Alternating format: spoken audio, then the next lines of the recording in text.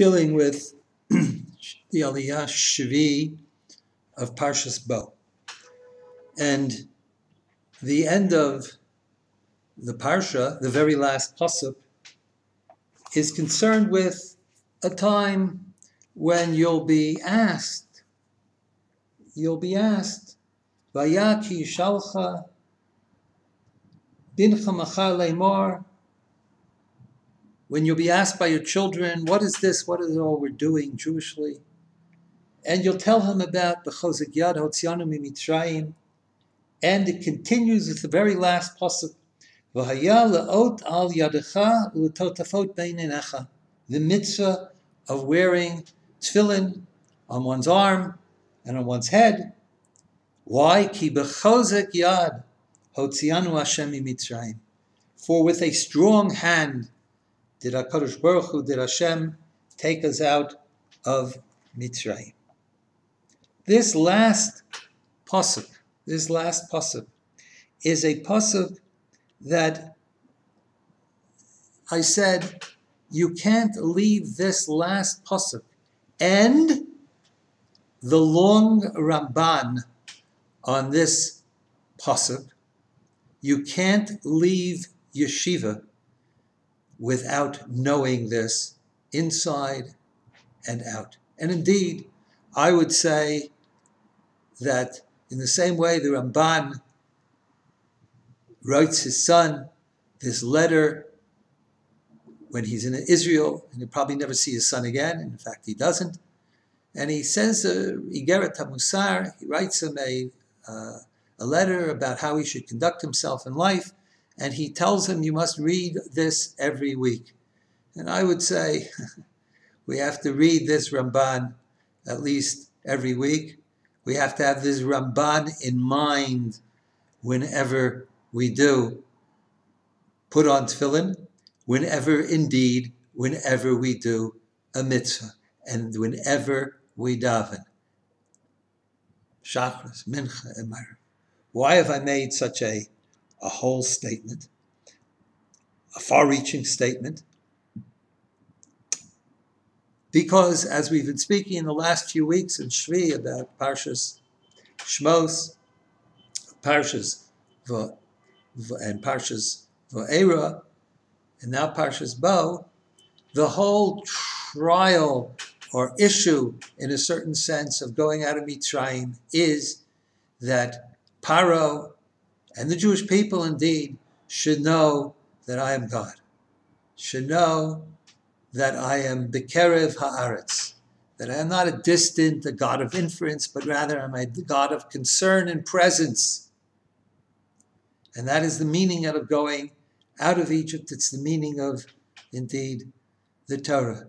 The knowing of God, not as merely intellectual exercise, not merely as a disembodied truth, but as a present and almost palpable reality in life.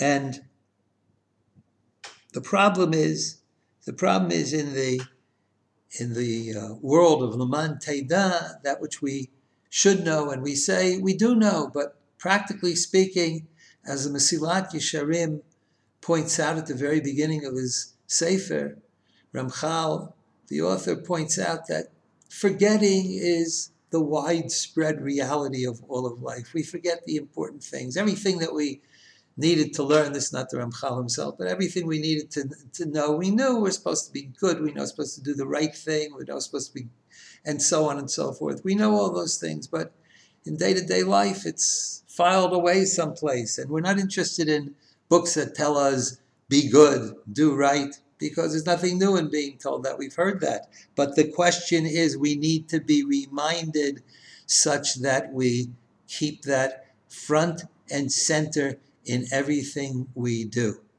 rather than push it to the back, in which we don't really forget it. And on the other hand, we live with forgetting it. So that stira, that contradiction in life, we live by, for example, I'll give you an example. The example is, and I've often asked this question, People daven 3 times a day, and they say that we thank God for the nisim that God has done for us. The nisim, the niflaot, the miracles and the wonders that God has done for us. B'chol yom, erev, avokev, etzorayim. 3 times a day we say this, and we recognize that we have been dealt with in. So I ask people, well, what miracle has happened to you today? What miracle? What wondrous thing has happened to you today? Right? Indeed, if somebody came along and stopped us in the street and said, do you see my hand? I can move my fingers. Oh, we would say, very nice, young man. Right? We would wonder what I would used to say what illegal substance, but it's becoming more and more legal, but what substance they've recently used, such that they're wondering about the movement of the fingers of their hand. And this is what happens. We're supposed to put on tefillin every day. We're supposed to daven every day. We're supposed to do this mitzvah and that mitzvah, and we shouldn't do this. And we have to, even though we'd like to do it, we shouldn't do it. Right? All of that. But why do we forget? We forget because, as Chazal say, if you want to be in awe of God, at Hashem Elokecha, Ma Hashem Shoel Mitcha, what does God ask for you? He asks only Ma. What? Me'ah, 100 brachos. Do we make brachos every time we're supposed to make brachos? We're asked to make brachos? Or do we take what we have for granted rather than with gratitude? That's the forgetting. The forgetting is that what we should be taking with gratitude, which is the nature of all brachot in one way or another, we skip. And even if we say the bracha, it's rote, because we're essentially taking the apple that we ate or getting up in the morning, we're taking it for granted. Indeed, forgetfulness is the current of life. Erev, avokev, etzorayim. And so, what do we learn from the Ramban? And why is the Ramban so important? Because the Ramban is explaining Leman Teida, that Hashem is the creator and the one who continues to create. And therefore there's nothing to take for granted. It's always wonder. Liolam Hashem Dvarcha Nitzav Bashamayim.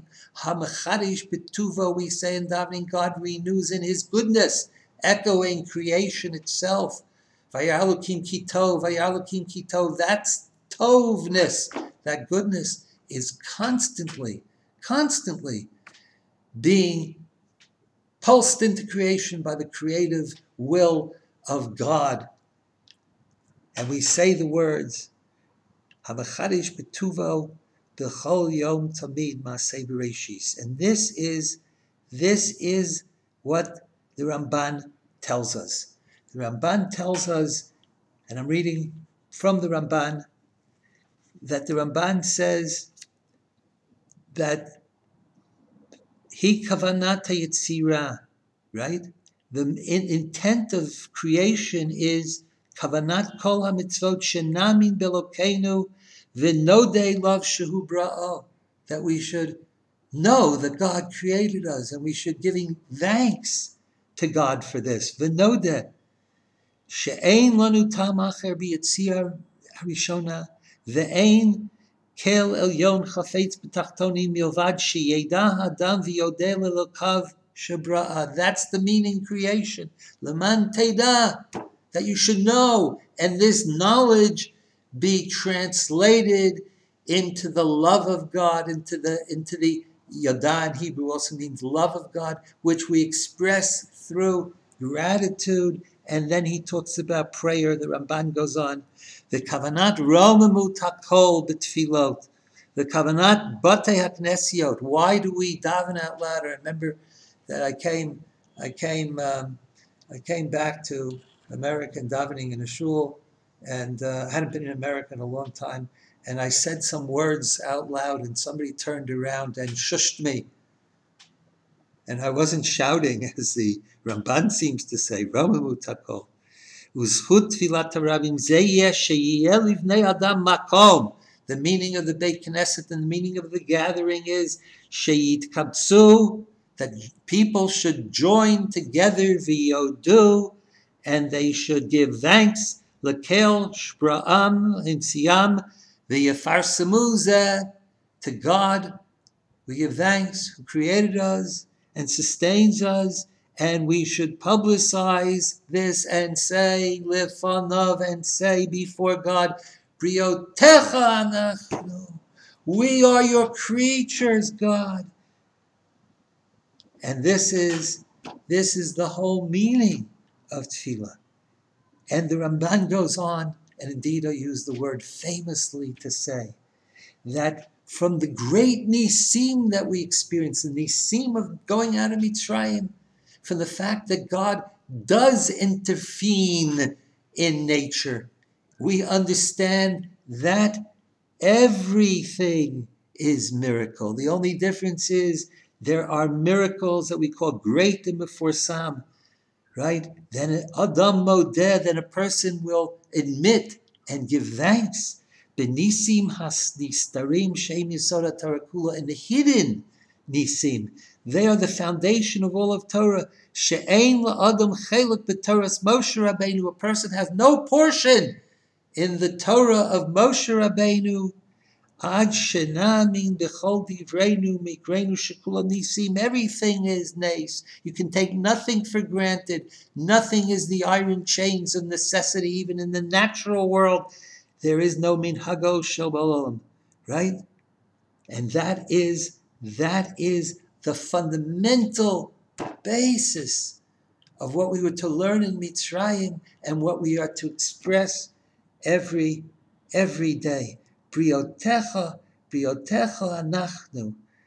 I remember that long ago, maybe 35 years ago, in the Sidra, in the order of, in Yeshivat Miftar, when I used to give for Hanukkah, always 4 sichot, corresponding to the Arba Goliot, the 4 exiles that are dealt with, in which Galut Yavan is one of the exiles, the exile of Yavan, and the challenge of Greek philosophy in the modern world, and so on and so forth. So I quoted a Gemara in Tanis, in which Rabbi Hanina ben Dosa's daughter, that she makes a mistake and she lights the candles with vinegar. She says, they're not going to burn. And what will be? Rabbi Hanina ben Dosa says to her, Mi sha'amar shemen liyadlik, the one who created, who said to Shem, Hayomer Elokim, Shemen, you become fuel, you produce fire. When you meet the fire, you will burn. Hu Yomar, who? He, God, who can say to chometz, to vinegar, to also burn. And the Gemara says in Tainus that the candles did indeed burn, and burned through all of Shabbos. And I said, it occurred to me that this actually answers a well-known question of Beis Yosef. Why do we have 8 days of Hanukkah, right? The first day they had enough for anyway, right? So what was the miracle? That it burned all, let's say it burned all day the first day, but it had enough oil for the first day, right? I said the first day is the miracle, the ultimate miracle of Hanukkah is that all of nature, the very fact that oil burns, that too is a miracle.